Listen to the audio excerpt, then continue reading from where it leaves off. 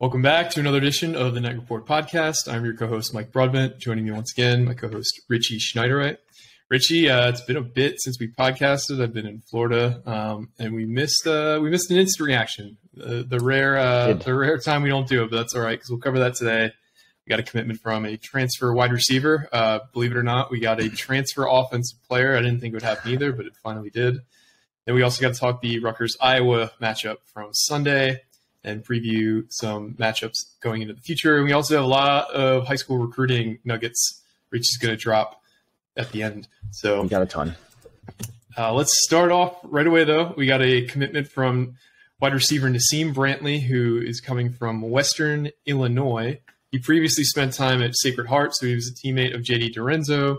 He went to high school at Howell High School in Monmouth County.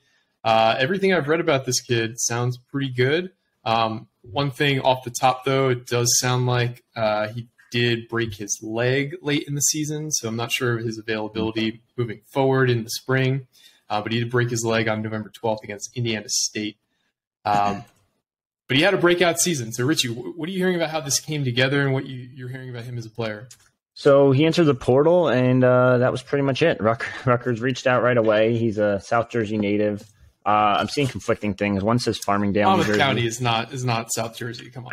Whatever, dude. I know Todrick got yelled at that for that on our boards too. And I'm like, I see Ocean or like, and that's South to me. Like, I don't know. Whatever. You don't want to consider it South Jersey, but Farmingdale, New Jersey native. I've also saw someone say he was a Freehold native, so I don't really know which one it is. They're not too far apart, so it doesn't really matter, I guess, at the end of the day. Yeah.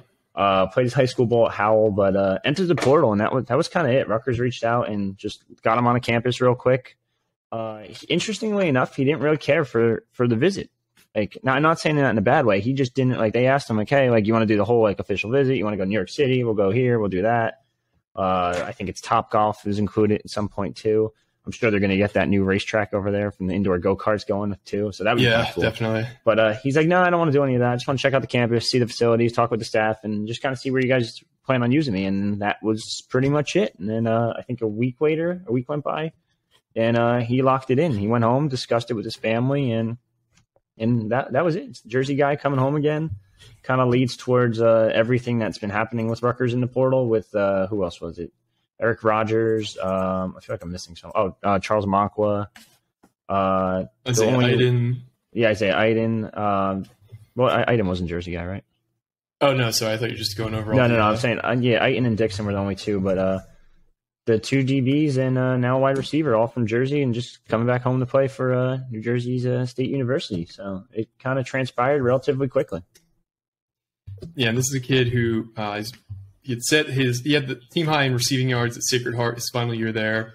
He had 25 catches, 455 yards, and 2 touchdowns.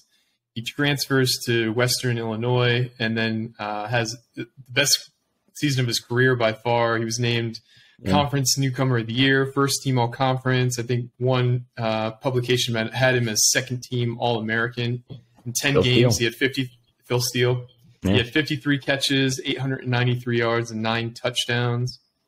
So this is a guy who led that offense, and he didn't even play the whole season, and he just, got all those accolades.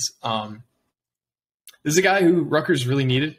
They really needed an experienced wide receiver who can be like a number 1 or a number 2 at worst. He's 6'4", 200 pounds is what he's listed at, so he's a big body. There's been a lot of talk about how Kirk Soraka really prefers big-bodied receivers in his offense, so that's probably a big reason why we went after him immediately. His PFF grades are okay, or I should say they're good. This past season, he had a grade of 71.8, which was 231st out of 1,047 qualifying wide receivers. And the year before that, he had a grade of 74.5, so a little bit better in 2021 than 22. So this is a good get. There were a few guys who I thought they should have went after earlier in the portal, but given that they didn't really have their offensive staff together, I get it why they didn't really go too hard in the offensive portal. Yeah.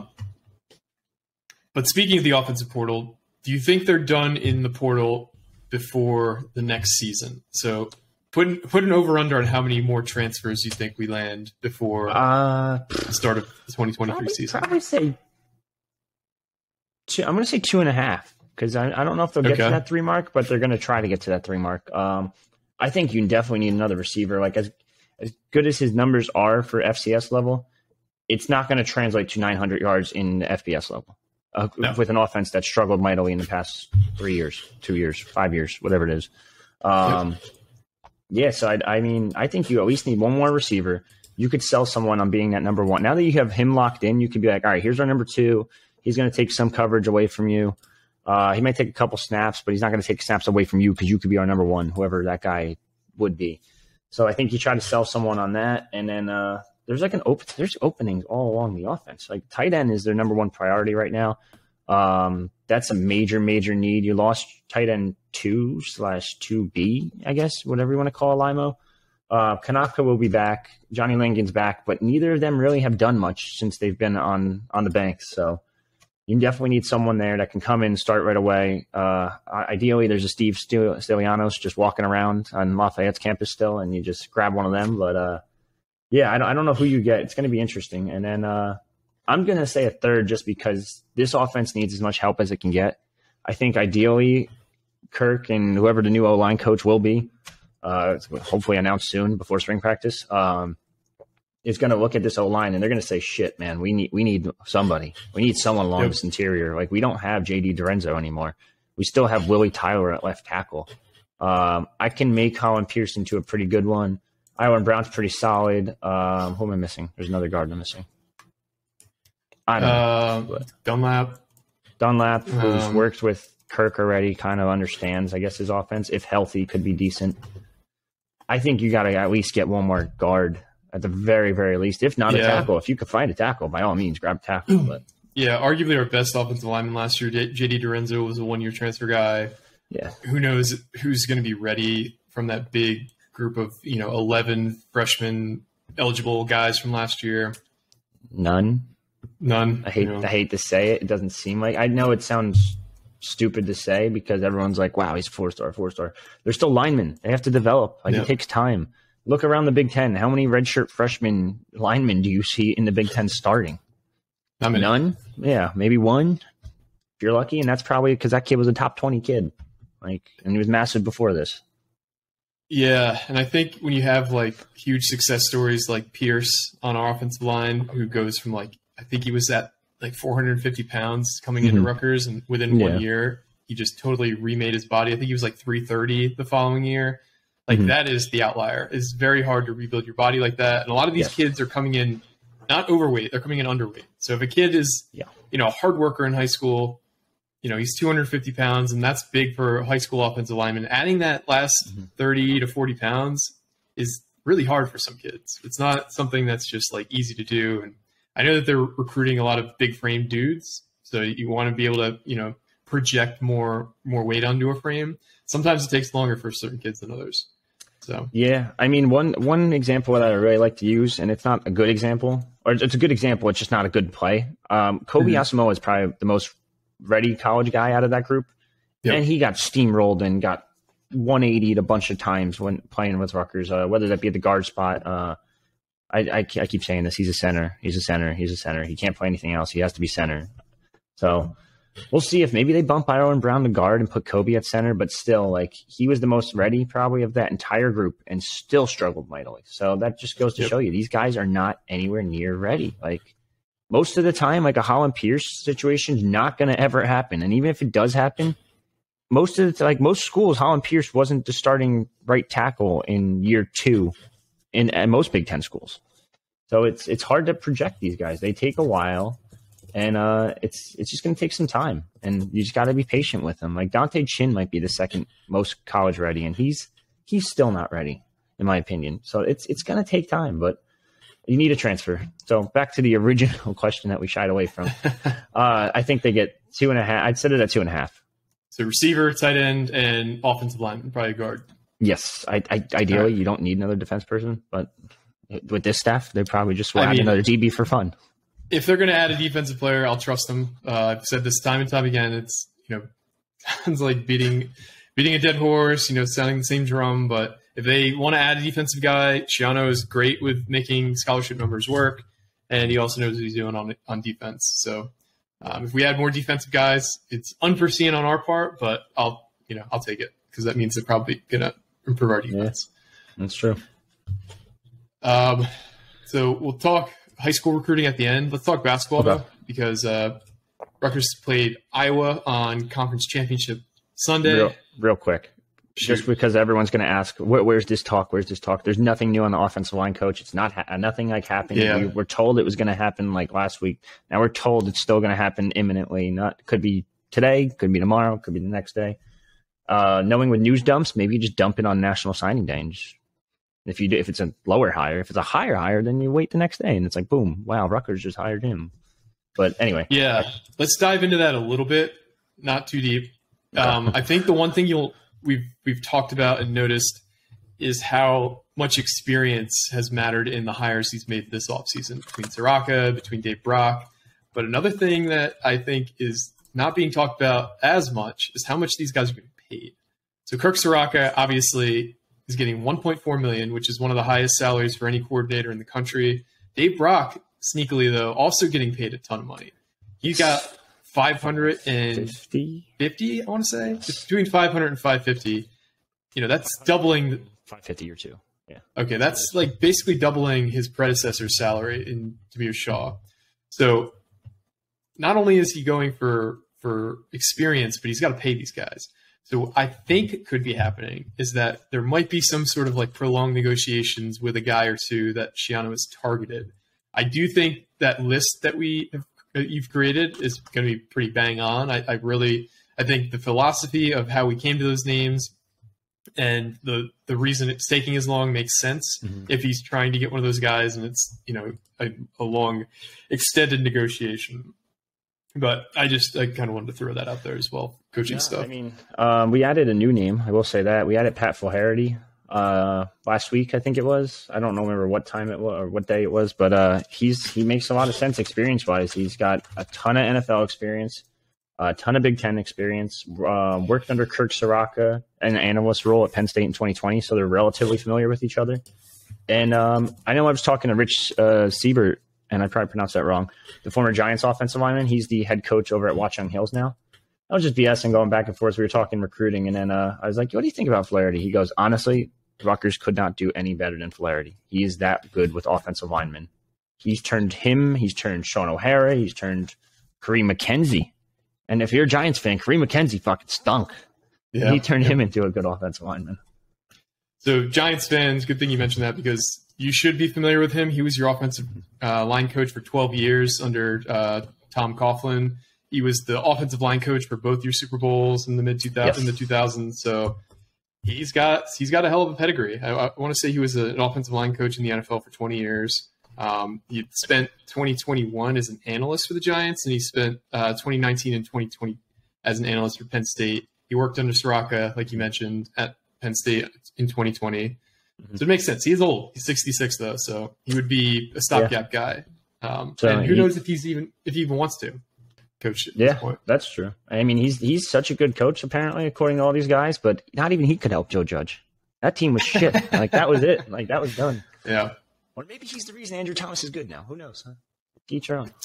I don't know. To be determined. But I did want to touch on salary stuff and let you mention the new name that we've added to the offensive line hot board. Yes. So let's talk basketball. So Rutgers fell for the second time this season to Iowa on Sunday, 93-82. This Iowa team, man, they continue to give Rutgers problems. I know how Rutgers fans like to talk about how we own the state of Indiana. I would say the state of Iowa owns Rutgers because I don't think we've ever beat them in basketball. They beat us in wrestling. They beat us. We never beaten them in football. In basketball, they have beat us 6 of the last 7 times. The only game we've won was that really weird game last year where we won 48-46. This is a team that gives Rutgers problems, I think, because they're one of the only teams that can match up with Rutgers lengthwise. Like they're a huge team, and they also can shoot the ball from deep really, really well. Rutgers our vaunted 3-point defense from early in the season seems to kind of be slipping a bit. So Rutgers has played Iowa in 2 of its last 5 games, and we've allowed 24 for 51 shooting in those 2 games combined. That's 47%. The game against Michigan State, we allowed Michigan State to shoot 55%. We allowed Northwestern to shoot like 37% against us. We allowed Ohio State to shoot 38% against us. What did you see from this matchup? And do you think our three-point defense was maybe a little overrated? Yes. I know a lot of people are going to probably disagree with me on that, but maybe not. As much as even go back to the Penn State game, they went 4 of 26, but they had a lot of open looks. There was 2 or 3 possessions where they got multiple offensive boards and just wide open three. They're just missing. It's that gypsy curse on the rims there. But I think the 3-point defense has to step it up. Anytime you got a team shoot 50% from 3 and they're attempting 20 plus threes, you're probably most likely going to lose. On top of that, going into this game, or after this game, I should say, you just look at the foul numbers. It's brutal. 25-14. You can't tell me there's not a home ref whistle. There absolutely is. And we've talked about that how many times on here? It's just the way the Big Ten is officiated. Yeah. Home teams get the whistle. Sometimes it's worse than others, but this was a particularly bad example of that on Sunday. There's touch fouls and almost every single play. You don't have to call every single touch foul either. They had more than double the free throw attempts. They had 34 free throw attempts. Rutgers had 14. 29 of their 93 points came on fucking free throws. Yeah. Now, mind you, the offense played better in the second half. There's a reason they tied exactly, but the defense still kind of stunk. You can't give up 40 points, 40 plus in each half, 45 plus in each half. Jeez, I can't even. It's that bad. If you told me before the game Rutgers is going to give up 90 points, I would have said you're an idiot. You're stupid. There's probably no shot in hell, and they gave up 93. So it just wasn't a pretty game. Guys struggled. Well, at the same time, if we would have told you before the game that Rutgers was going to score 82, don't you think you would have probably said? Well, don't you think you would have said, okay, then Rutgers won? Then you don't expect Rutgers to allow 93 points. Yeah, it just wasn't a great game. Cam up and down again. You can count on him one game, and then the next game he struggles. Now, hopefully that doesn't leak into this next game against Minnesota. Andre Hyatt, when he hits his threes, he's great. When he doesn't, it's like get off the floor. So here's an interesting stat for you. Rutgers has only allowed 70-plus points 3 times this season. Mm-hmm. 2 of the 3 were to Iowa. The 2 highest scores of the season allowed by this Rutgers defense were to Iowa, 93 points and 76 points. The only other team to score 70 was Michigan State, who scored 70 exactly. So we allowed them to go over the speed limit by a lot. If they were on any highway in the United States, they would have been 20 over, and they would have been probably facing some license suspensions. But Rutgers just got totally shellacked. Well, now you're talking conference play. No, I'm talking about overall. Oh, yeah, so they did allow Temple too. Sorry about that. Yeah, they allowed 72 to Temple. So 4 games with 70-plus. Mm-hmm. The top 2 were still to Iowa, though, with 76 and 93. Gotcha. Yeah, so I mean, it is what it is. It's a loss. Iowa just plays good. They have length. They play defense. They shoot the shit out of the ball.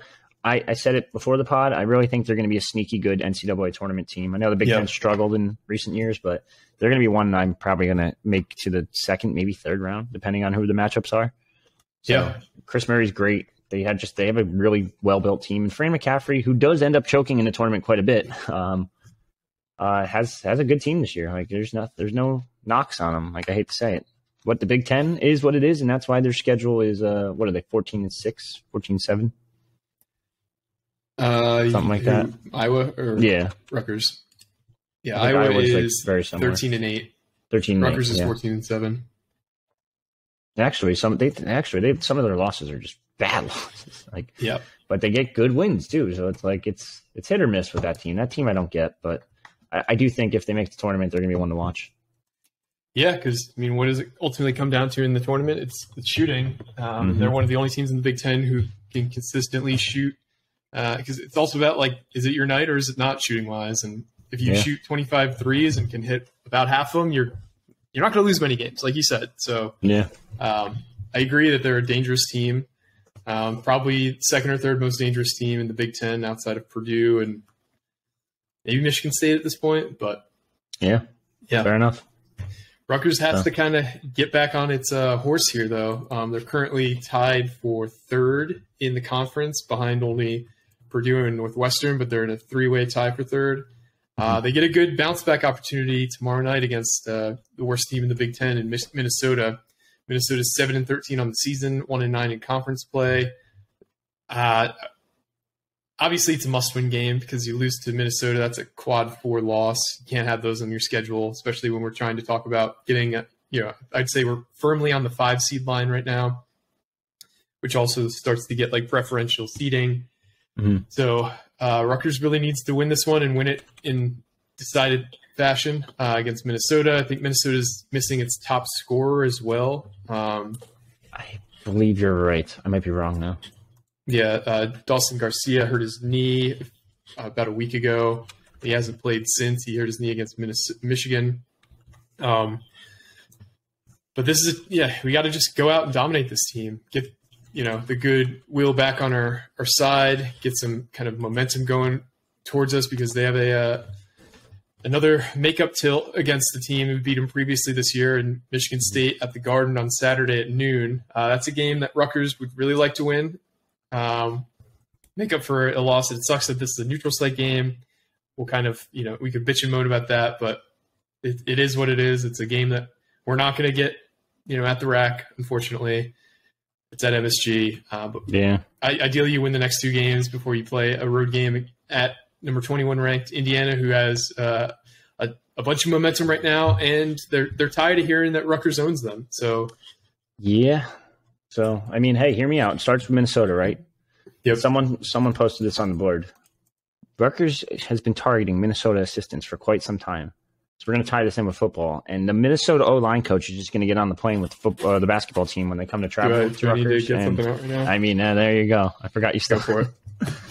So when Minnesota travels to Rutgers today, tomorrow, whatever it is, the O-line coach, Bill Callahan? Brian Callahan, because Bill Callahan's football coach too, right? I think. Yeah, Bill Callahan was the former Raiders and Nebraska head coach. Yes, you're right. Yeah. So no. We're going. Brian Callahan is going to hop on the plane with the team, and they're going to be like, "What the fuck's football team doing here?" I had to use it for recruiting or something.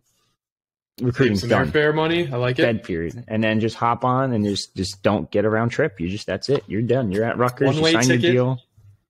Like it would be extremely funny if like Shiano pulled that off and it was just like, yeah, we're hiring their coach, and it's like, wait, did he get on the plane with the basketball? I can't wait. I'm using that tweet tomorrow because it's going to happen now. It's going to be perfect. But no, probably not going to happen like that. But it's just, you never know. We always big conspiracy theories over on this podcast. So we'll see. It could happen. But for now, this will go back off. So basketball team plays tomorrow. Home game, one of the last home games of the year. I think there's like 4 or 5 more at Jersey Mike's / The Rack. So if you can make it, definitely go out there. I do want to talk one more hoops related thing before we head off here. We have a live event at the Olive Branch on Tuesday the 7th for an event that the front office is putting on alongside Knight Society and Rutgers Rivals. Geo Baker will be there as a co-host. There'll be a ton of different athletes there. The tickets are still available. It's going to be a really good time. There's been several events at the Olive Branch I've been to over the years for stuff like this, from the Barstool Bench Mob live podcast and other different events. It's a really good time. If you can make it, it's definitely worth attending. It's also going to have 100% of its proceeds go to the Knight Society's basketball NIL fund. So the money's going to be going right to the athletes. So it's going to be for a better cause, especially with all the NIL stuff that's been happening, and a lot of the reasons why recruiting has kind of ticked up is because NIL has also ticked up. So correct. Definitely attend if you can. Should be cool. Should be able to have it sounds like it might have a live podcast going on, so that should be pretty cool. We'll see how that works out. I'm sure there'll be a couple technical difficulties at first, but we'll make it work. It's going to be live streamed on our YouTube, which you are probably listening to, or on what else? Twitter, Facebook. I don't know about Instagram. That one's tough.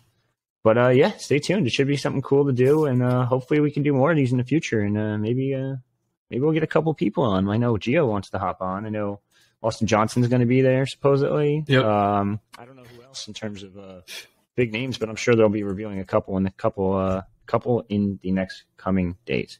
Damn, that was a sentence. And then Saturday, don't forget, big game in MSG. Get the drink early. 7 a.m. the bar's open, I was told. I'm very tempted to just say, Chris, go cover the game. I'm going over here. No, I won't be doing that. I will be going to the game and covering it. What else? So just make it a 5-day bender and go on Tuesday too. Like, there you go. Not? Like, yeah. So why that's not? all I got. If you're a real fan, you would. That's all I'm saying. Yeah. All right. We have to mention. We didn't mention this with football, I guess. The bad news. Yes. Yeah. So before we get into the recruiting, there was some news that broke late last night that Anthony Johnson, the freshman linebacker, has been dismissed from the team for violating team rules. Not sure how much of this news has actually broken or actually is known right now. But what are you hearing about Anthony Johnson? Yeah, it sounds like it was a theft and simple assault.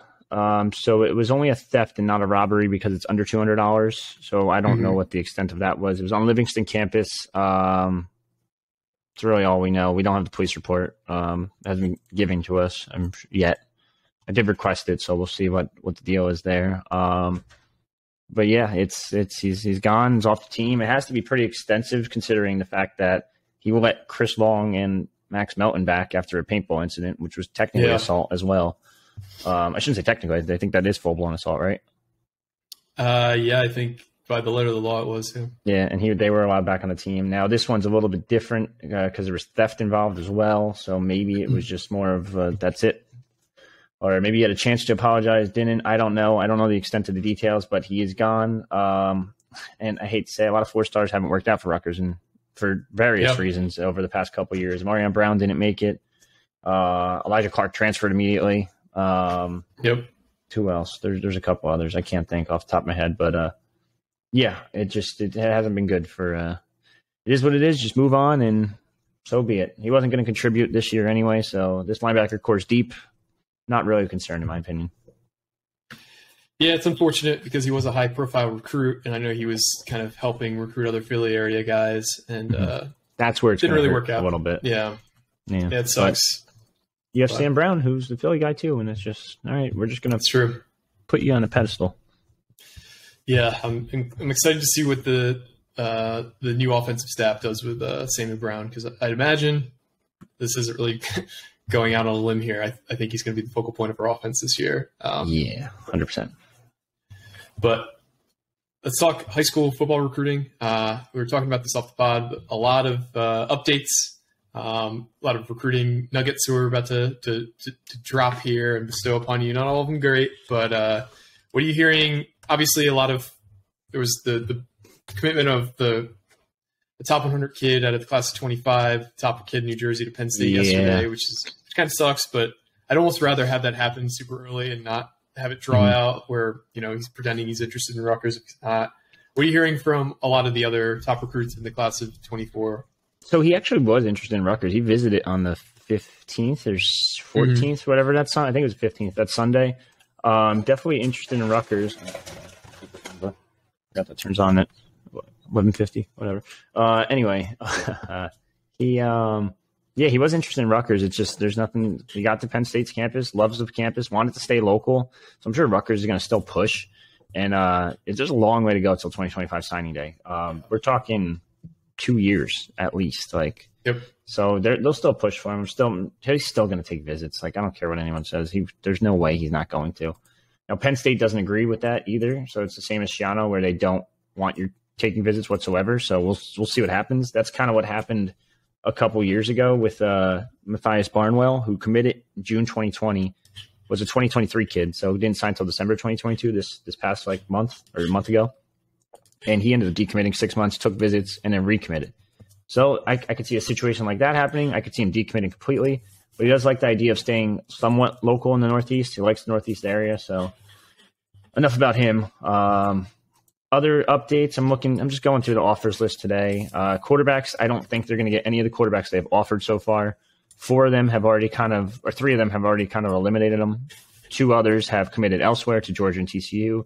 And AJ Serace was buddy with Sean Gleason, so I don't see him end up coming to Rutgers. I think there's going to be a new offers sent out over the next couple months when Kirk actually can get out and see kids throw.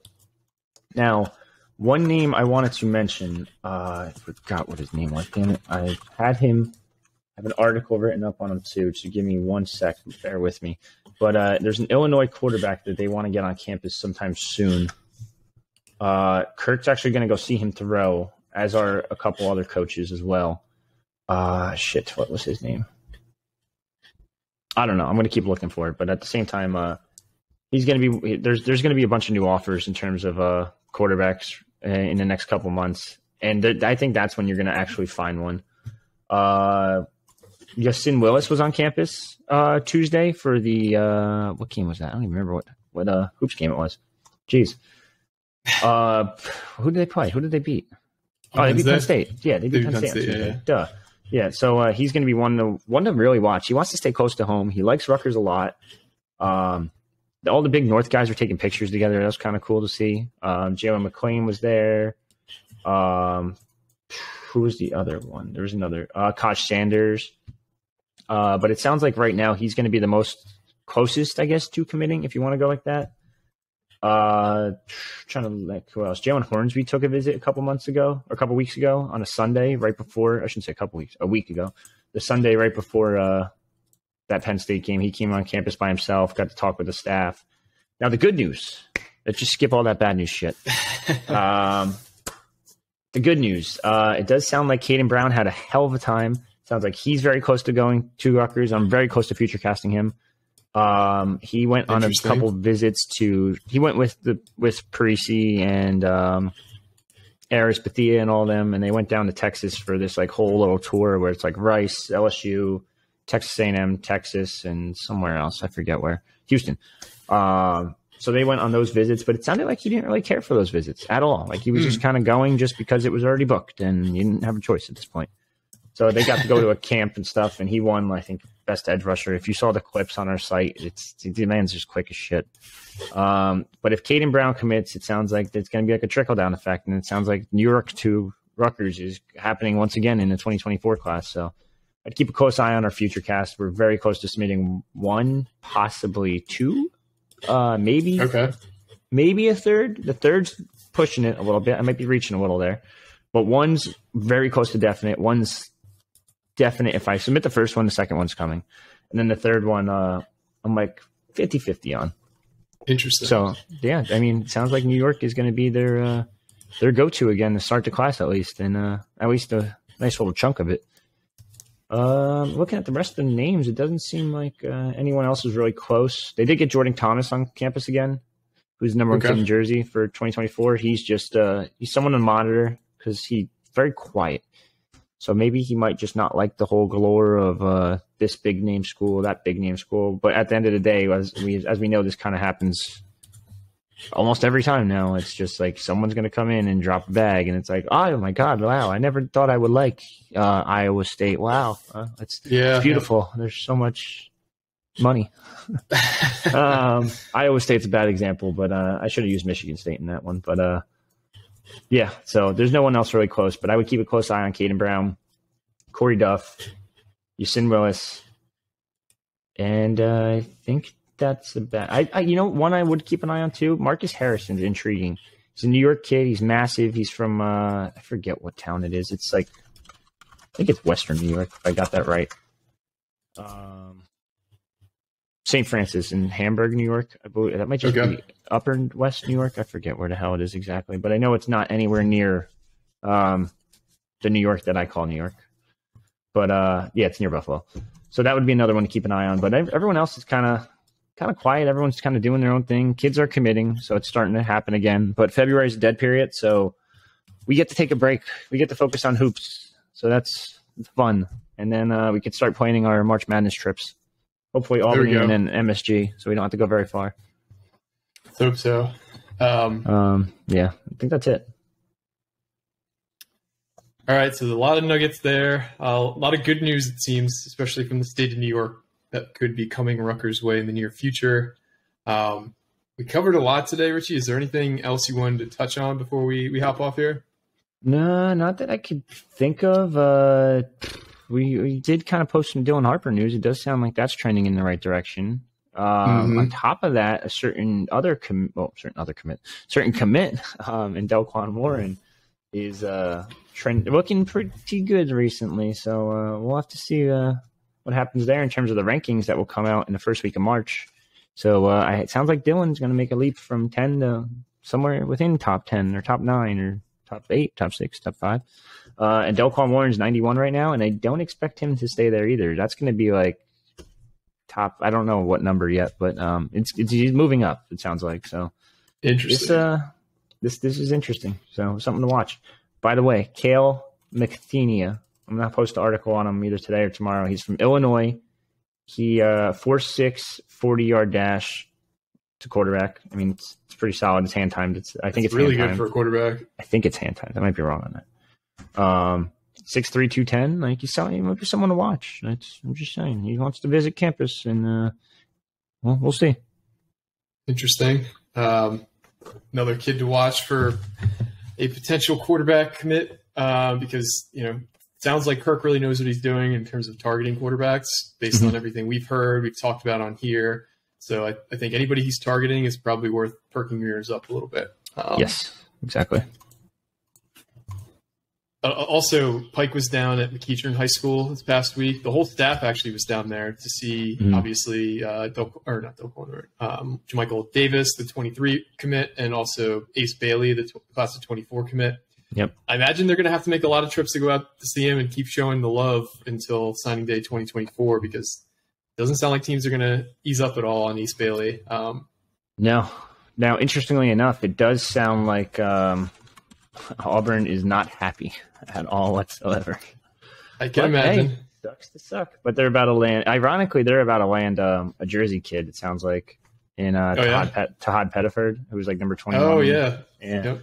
So it's a little bit of irony there, considering Rutgers went down to Georgia. I know Auburn's not in Georgia before anyone criticizes me. It's right there.